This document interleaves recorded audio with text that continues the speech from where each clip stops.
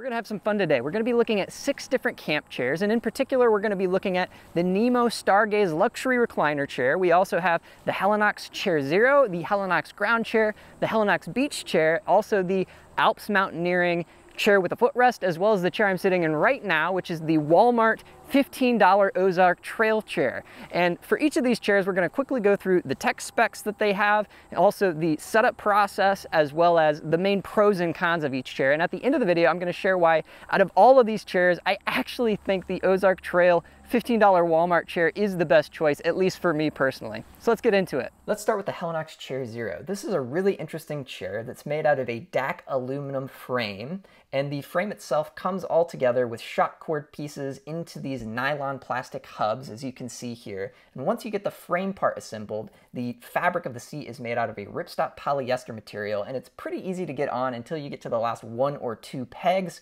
because those are a bit harder because it gets so tight, and so it helps to press it against the ground to get everything put together. When you actually sit in this chair, it is a little bit difficult to get in and out of it because it sits so low to the ground and there's not a lot there to hold on to. And it's also worth mentioning that it's a little bit wobbly on the bottom, and if you press back, the legs of the stool can kind of come up while you're doing that. There's no headrest, of course, but overall, for a chair that only weighs 1 pound 1 ounce without the stuff sack, this is actually a pretty comfortable chair, and it would work well for backpacking. And another thing here that is a common complaint is the feet of the chair, which can sink into sand or muddy dirt or something like that. You can get an accessory to solve this problem, though, if that's an issue for you. Overall, I think the Helinox Chair Zero is good for people who want to go backpacking. If you're not going backpacking, then you probably want to look at another chair, especially because this is so expensive at $130 or so.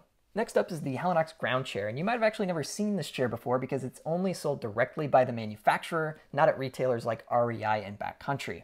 The assembly of this chair works in a very similar way to the Chair Zero. It has DAC aluminum poles that are all shock corded together and feed into these nylon hubs that are nylon plastic hubs. When you get the fabric part of the chair out, you can tell that it actually has these little silver linings, and those go on the top part of the chair, meaning the back of the chair. And that's useful to know because it helps you put the loops in the right place the first time. When it comes to actually sitting in this chair, it is extremely difficult to get in and out of this chair compared to other chairs, and I think that's actually the worst thing about this chair. It's called the ground chair for a reason, and as you can tell, when you sit in it, there's not very much space between you and the ground. This chair weighs about 1 pound 5 ounces, so it is a little bit heavier than the Chair Zero, but it is still light enough to be considered something you could take on a backpacking trip.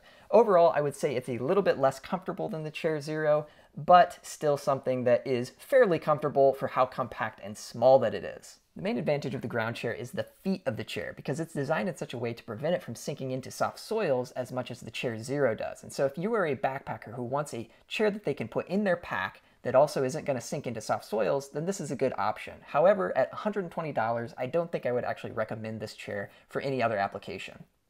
Now we're getting into the cushier car camping chairs here, and starting with the Helinox beach chair. And so this chair comes in a pretty nice stuff sack, and we'll talk about what that does more later, but the assembly of this chair is actually a little bit more involved than the backpacking chairs we've seen previously. You do have to make sure that the feet of the chair are oriented correctly such that the bottom of the feet are facing downwards, and once you get the frame together, then the assembly of the fabric, or the installation of the fabric part, is pretty much the same as what we've seen in previous Helinox chairs, and it still does help to get some leverage on the ground to get that to fit. But this Helinox beach chair has a feature that the other ones haven't had that we've seen so far. The stuff sack actually doubles as a makeshift pillow, and it even has some Velcro on the back so that you can fasten it to the back of your chair, adding an extra layer of comfort that the other chairs just didn't have. And so overall, if we talk about comfort, I think this is by far the most comfortable Helinox chair that we've talked about in this video up to this point. This is a heavier chair. It weighs about 3 pounds 4 ounces without the stuff bag, so you definitely wouldn't be taking this on any backpacking trips. But if you're going car camping or, say, to the beach, it works out pretty well. And it has headrest for the first time of any chair that we've seen here. It has a bit more back support, and the frame itself is just a lot more sturdy than something like the Chair Zero, which tends to wobble a little bit at the bottom of the frame where the feet are. And speaking of the feet, we should just take a quick look at how those are set up, because these are also they have a flatter construction, which means it's not going to have as many problems with sinking into sand or soft soil, which is really good for the name application of taking it to the beach or something like that. So overall, I think this is a really comfortable chair. It's good for car camping or days at the beach, but at $170, it is a bit pricey. And if you've been enjoying this video so far, please do take a second and just hit that like button for me. That does help my channel out a ton. It only takes you a second to do it, and it does give me the motivation to make more videos like this. So thanks in advance. Now let's talk about the Alps Mountaineering Escape Chair, which is basically an upgraded version of like a standard camping chair. And so let's talk about it in detail. First of all, the setup. It comes in a pretty normal stuff sack, and the setup process is quite easy and pretty normal for what you see in sort of a standard camp chair. You just unfold it, and it's very easy and quick to do, and then you're done. And so we should also talk about the footrest itself, because this is probably the first feature of this chair that you'll notice. And it's worth pointing out that it unclips so that you can lower the footrest. However, the footrest frame, like the metal poles here, are basically hard fastened to the base of the chair. So you can't fully remove it. You can only put it on the ground like this. And then when it comes to the overall comfort of this chair, it has two main features that makes it more comfortable than your standard camp chair. First of all, it has a higher back, and so it goes up above my head, as you can see here, and I'm 5'10", and so that gives some head and back / neck support that you wouldn't get in other chairs. And of course, it also has the footrest, which is a nice feature that not a lot of camp chairs have. We should also talk about the materials that this chair is made out of. So this fabric material is a 600 denier polyester, which is just a thick polyester material, and then the frame itself is made out of tube steel, and then the feet, as you can see here, are fairly wide and hardy, and so it shouldn't give you too many problems with sinking into dirt or sand or anything like that. So overall, I think this is a really comfortable camp chair. However, I think the main downside of it is for what you get, the price is pretty high at about $90. Now let's talk about the Nemo Stargaze Luxury Recliner. This is the single most comfortable camp chair of any kind that I've ever used. And so let's talk about some of its really interesting features. First of all, the carry bag is actually pretty nice. And as you can see here, it has a little mesh panel on it that allows you to air out the bag if you happen to get it wet, even while you're carrying it around in the bag. Now I should say the assembly of this chair is the most difficult of any chair that we've looked at in this video. And it is, though, in some ways pretty similar to the organization of like a Helinox chair, because it's shot-corded metal pieces that all kind of feed into these plastic hubs. But before you put on the fabric portion of the chair, you have to assemble these two extra little poles and insert them in the back of the chair to give it some extra rigidity. And so once you do this extra step, then you're ready to take the fabric part and put it on top of the metal frame. And in order to do that, then you're going to take these little clips, and this is kind of a unique feature as well. There's like a little pin on the end of the pole, and then this clip just kind of fastens into place, as you can see here. To get in and out of the chair, there's these little specific hold points that you can use that do make it easier to get in and out of. And I should also mention that there is a little pocket and a water bottle or cup holder in the side of the chair. I also wanted to show you the strap system, because the strap system that allows this chair to recline is really unique, and it provides a nice amount of tension, which is important if you want to actually be leaning back in this chair in a comfortable way. And I think that the way that they've put this chair together is just so interesting, because in my experience, it also gives it really good lumbar support, because when you lie back in the chair, this area I'm showing with my hand kind of pushes up into that middle lumbar area of your back such that it's supporting you even while you're leaning back, which I think is just a really thoughtful and well thought out design. This also does have an adjustable headrest that you can kind of take off and move around on the chair, which of course gives you some extra neck support. So overall, when we talk about the comfort of this chair, this is an extremely comfortable chair.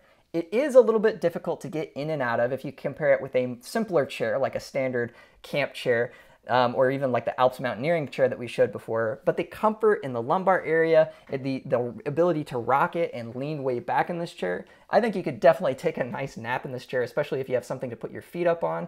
And overall, it's just really comfortable. I should mention that your view is a little bit obstructive if you look side to side because of the poles and the way this chair is set up, but I don't think that'll bother most people too much.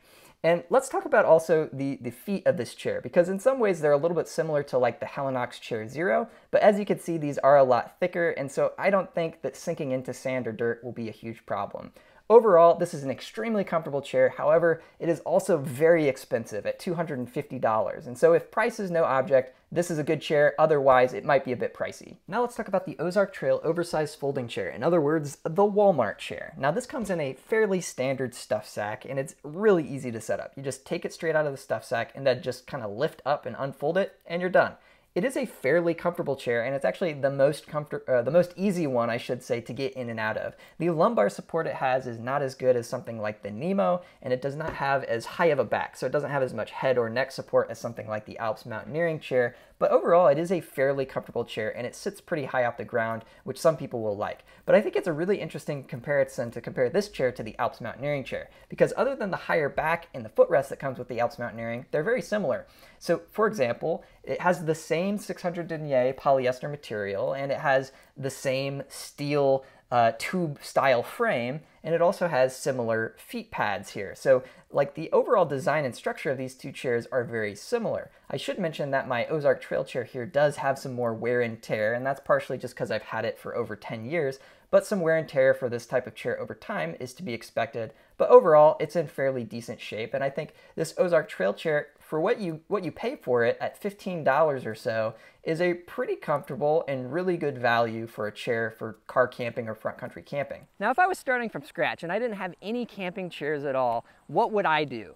I personally would just buy the $15 Walmart chair. So that's the one I'm sitting in right now, and you might have some objections. You might think to yourself, well, I'm not sure about the durability of these chairs. Am I gonna have to buy a new one every year? I've actually had this chair for about 12 years or so, and sure, it's got some wear and tear to it, but it's still in pretty good shape, and it works just fine for sitting.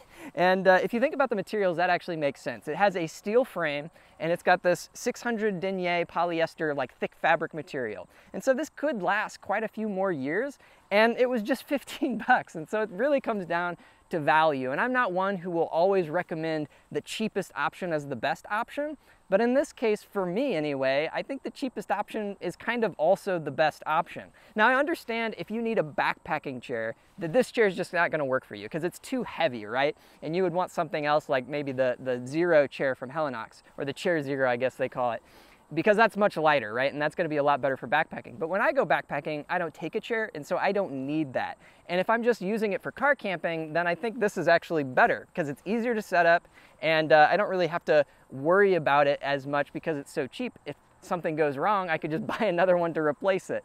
And so that's part of it. Another part of it is comfort, right? So how does comfort come into play here? Obviously, if you want the most comfortable camp chair, and you don't care about the money, then the Nemo chair is gonna be the best option because it's just unbelievably comfortable. But to me, I get about 80%, maybe 70% as much comfort out of this chair compared to that one. And for an extra $230 or so, that's just not really worth it to me. Just think of all of the things that you could buy with that money. And if we're just talking camping gear here, like actually you might be able to see this tent behind me. This is the Skyward 4 REI tent. I got this on sale for about $230. So if you get a good deal, you might even be able to get a solid tent for the difference between this chair and the Nemo chair. So I think that just puts it into perspective a little bit. And so for me, if I was starting from scratch, didn't have any chairs, I'd probably start with just the Walmart one. But your experience might differ, so I encourage you to let me know what you think in the comments below, and I hope I'll see you next time for our next video on Wednesday. So hit the like button for us, subscribe if you haven't done that already, and I'll see you next time. Bye now.